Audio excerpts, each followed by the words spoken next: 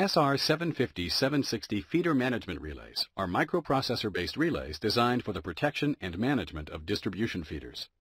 They are equipped with 8 output relays for trips, alarms, and start blocks. 14 digital inputs may be configured for different functions, such as remote opening and closing of the breaker, reset, or alarm with a programmable name. The overcurrent protection includes multiple timed and instantaneous elements that incorporate directional control. In addition to the 13 standard ANSI, IEC, and IAC inverse curves, the SR750 and 760 offer 2 flex curves that can be specifically designed for custom overcurrent protection. Feeder protection, fault diagnostics, power metering, and RTU functions are integrated into one economical draw-out package. Relay installation.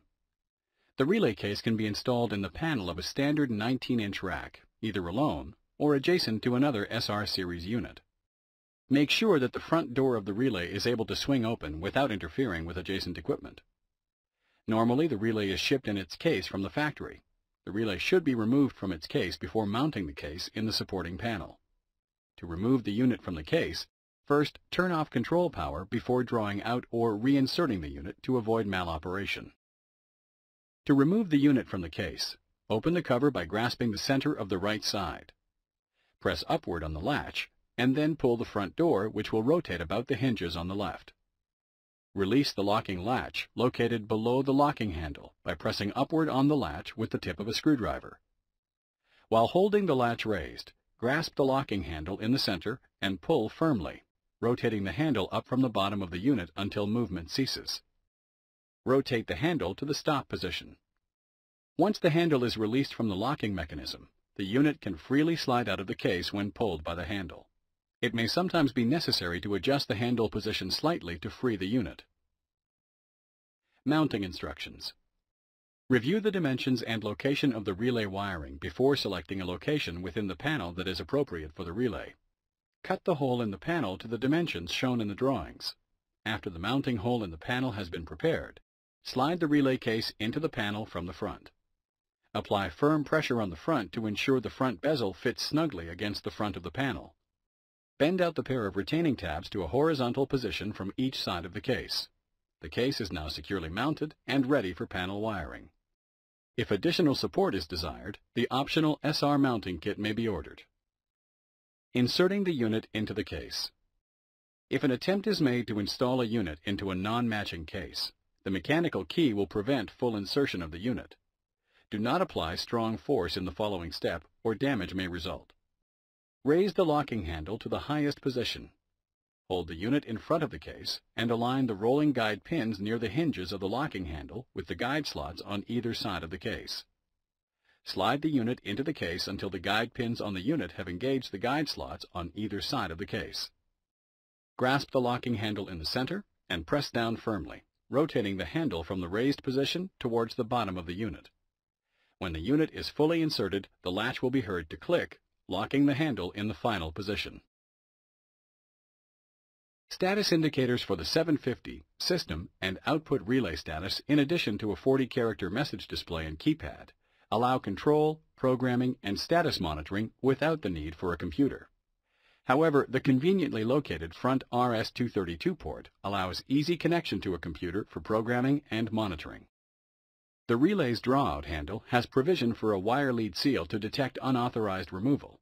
The relay is packaged in the standard multi-lin SR series configuration of a draw-out unit and companion fixed case.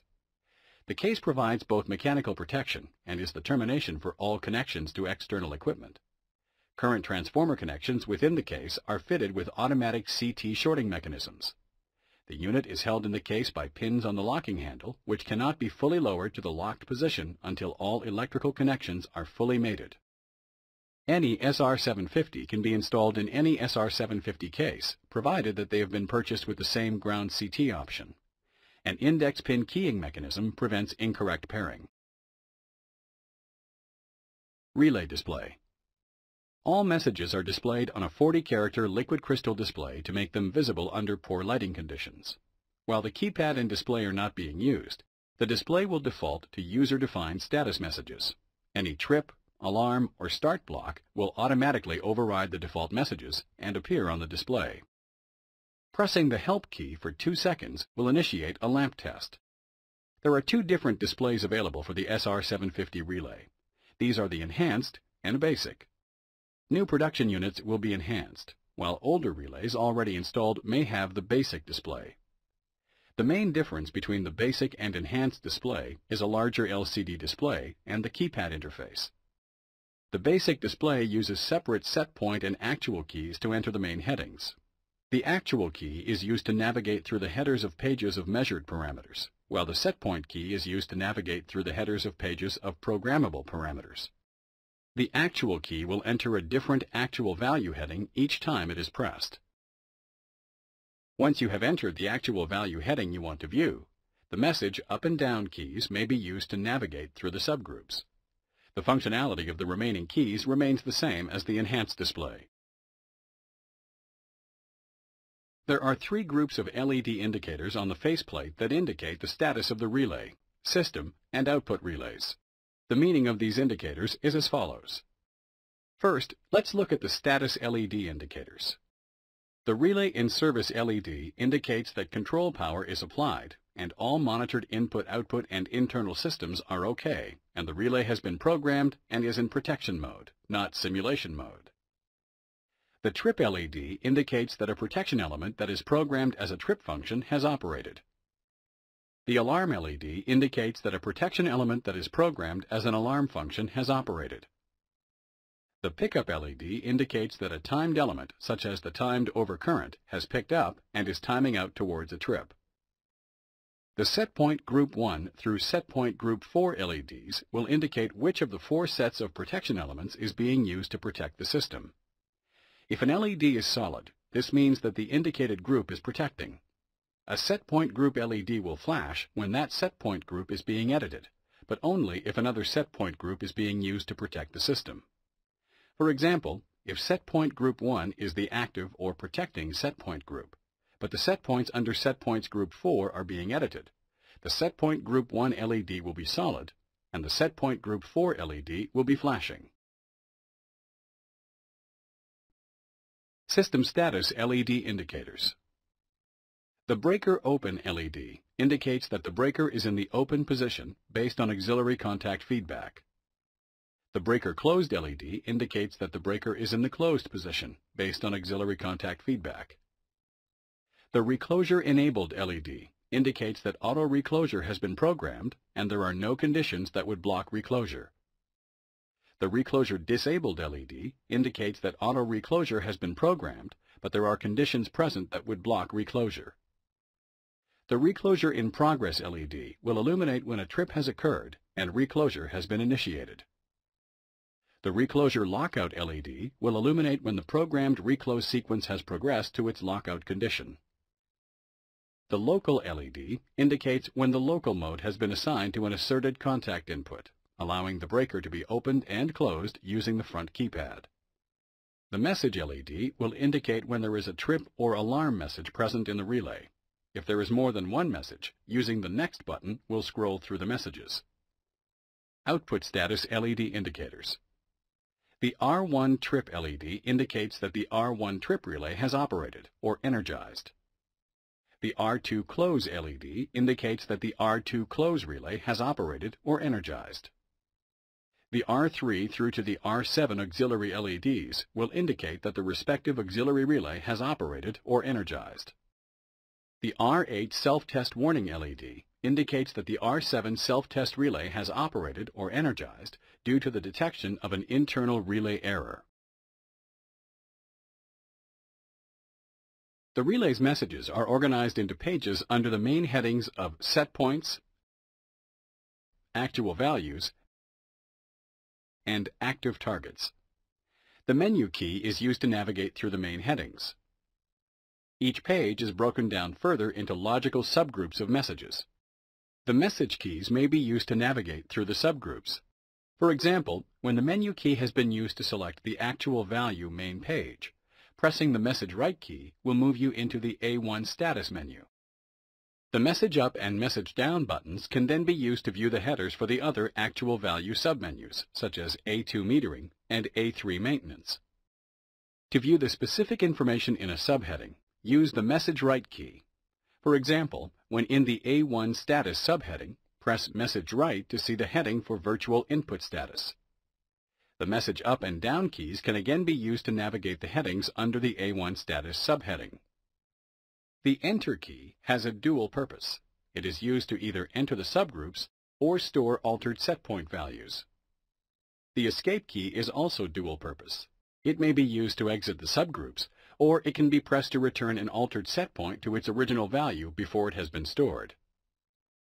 The Value Up and Down key is used to scroll through variables in the setpoint programming mode.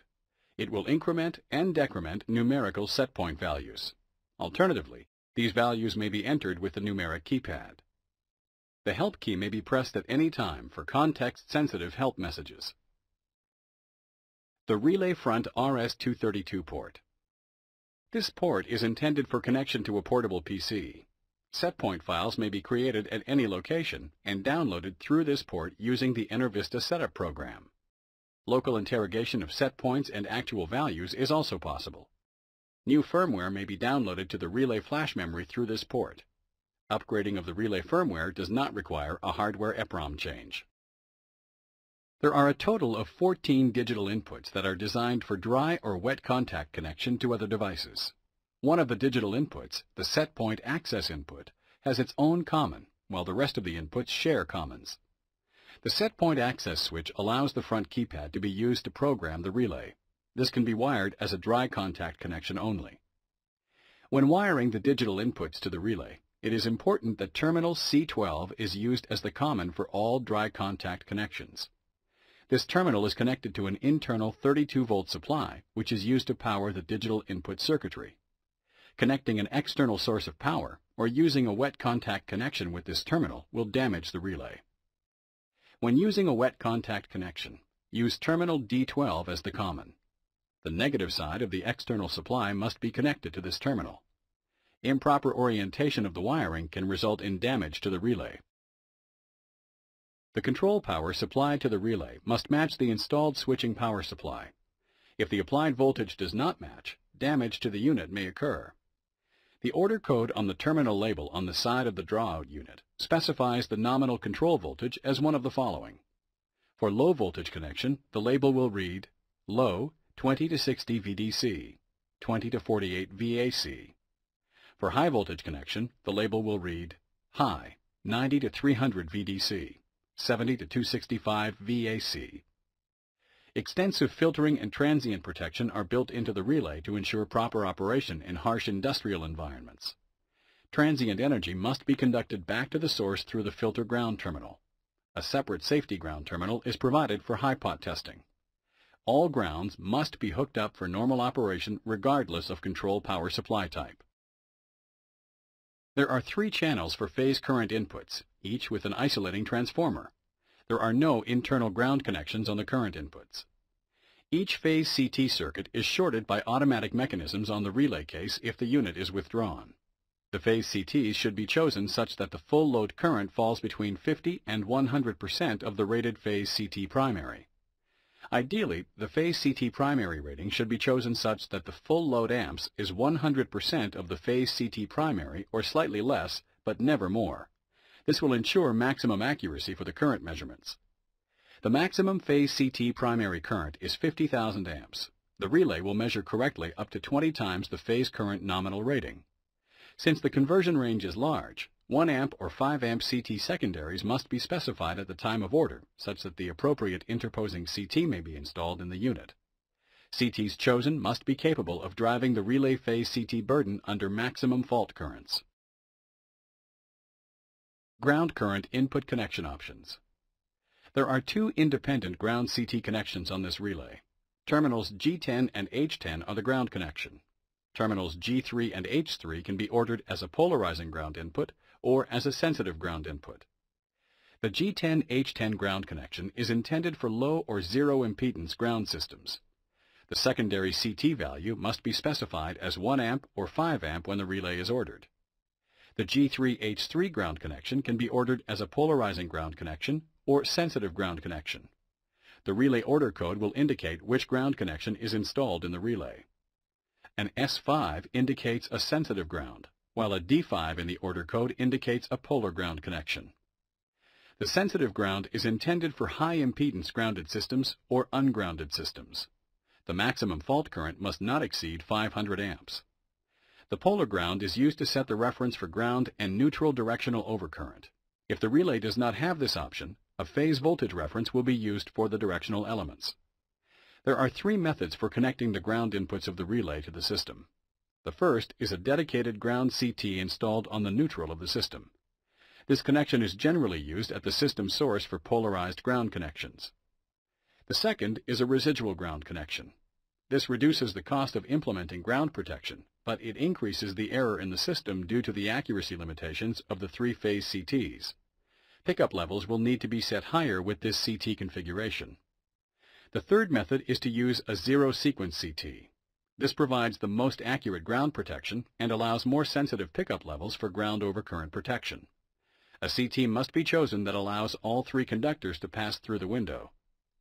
The exact placement of a zero-sequence CT so that only ground fault current will be detected is shown here. If the core balance CT is placed over shielded cable, capacitive coupling of phase current into the cable shield may be detected as ground current unless the shield wire is also passed through the CT window. Twisted pair cabling on the zero-sequence CT is recommended. There are a total of 4 VT inputs available with this relay. They are the 3 bus VTs along with the line VT. The bus VTs are used for measuring the voltage in the system. Power calculations, voltage protection, and frequency protection are all based on these metered values. The bus voltages are also used for the polarization of the directional overcurrent elements. There are 2 different wiring configurations for the bus VTs.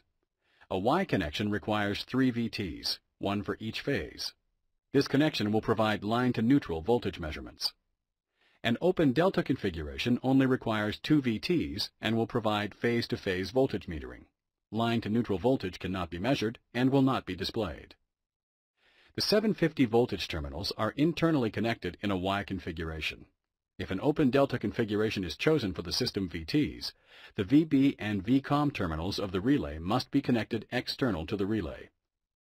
Regardless of the wiring configuration for the bus VTs, there is a maximum VT ratio of 5,000 to 1 allowed, and the nominal secondary voltage must fall between 50 and 240 volts to allow proper metering and to protect the relay from damage due to high voltages. In order to calculate the nominal secondary voltage for open delta connected VTs, the system line-to-line voltage is divided by the ratio of the VTs installed. Consider a 13.8 kilovolt system with 14,400 to 120 volt VTs. The nominal line-to-line secondary voltage will be 13.8 kilovolts divided by 120, or 120 volts.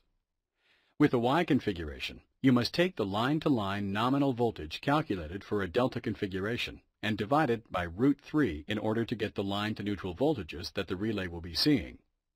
Considering the previous example, the 120-volt line-to-line secondary voltage will be divided by √3 for a line-to-neutral secondary voltage of 66.4 volts.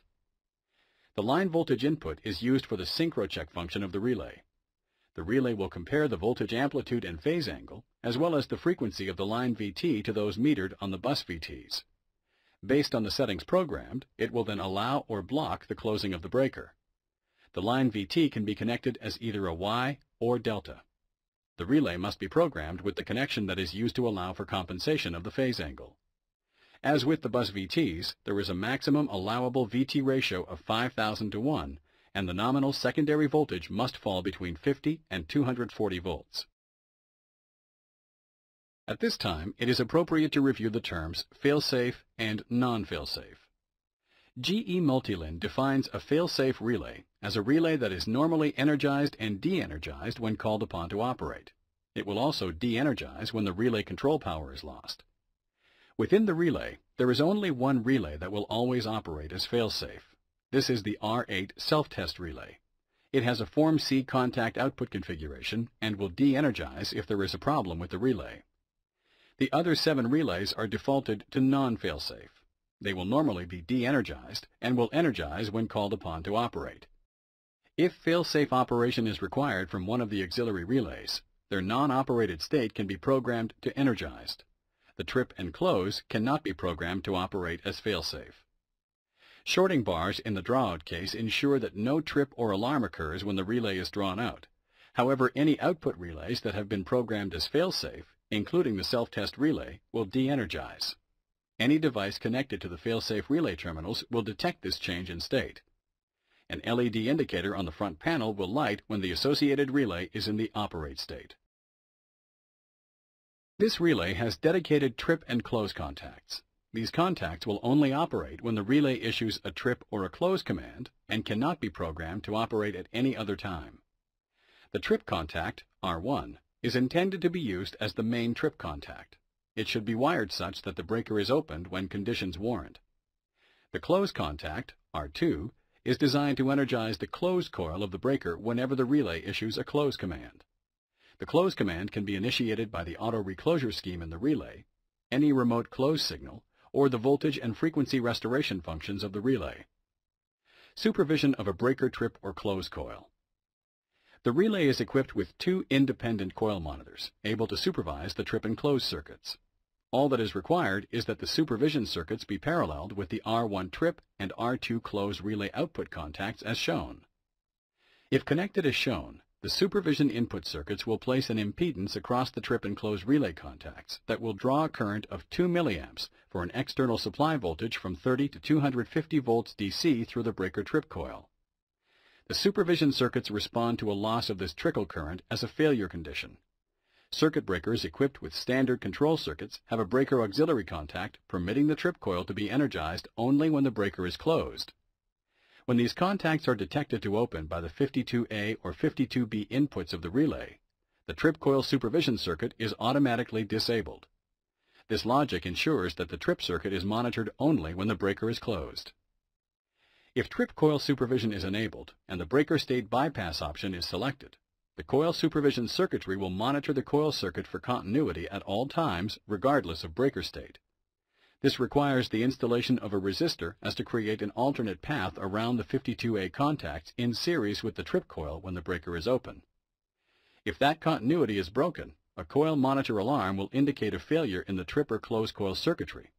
The chart shown gives suggested values for the resistors depending on the control voltage used. The relay is also equipped with a high-speed solid-state trip output. This output is designed for applications where it is required to key a communication channel. It is not intended to operate the trip coil and cannot withstand the current required in the tripping circuitry.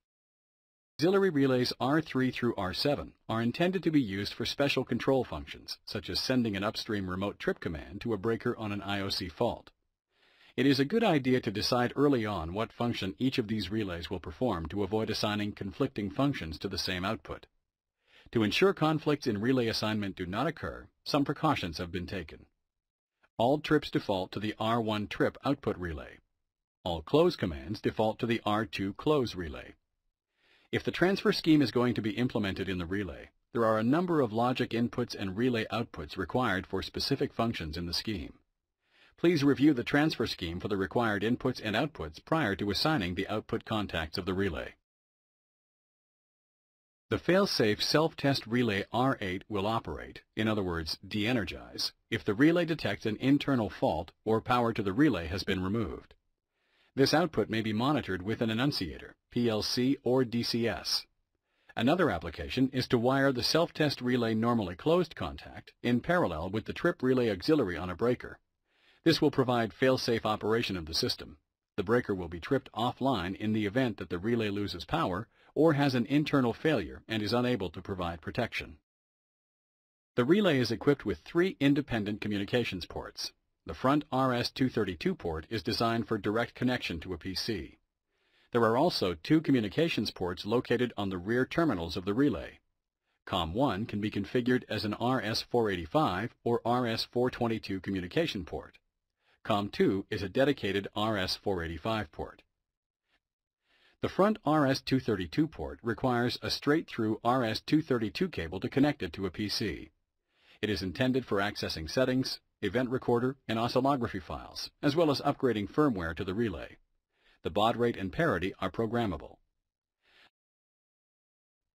The rear communication ports are independent RS-485 ports, with COM1 having the ability to be configured for RS-422 hardware.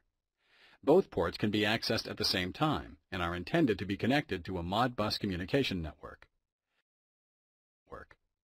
A maximum of 32 devices can be connected to a single daisy chain.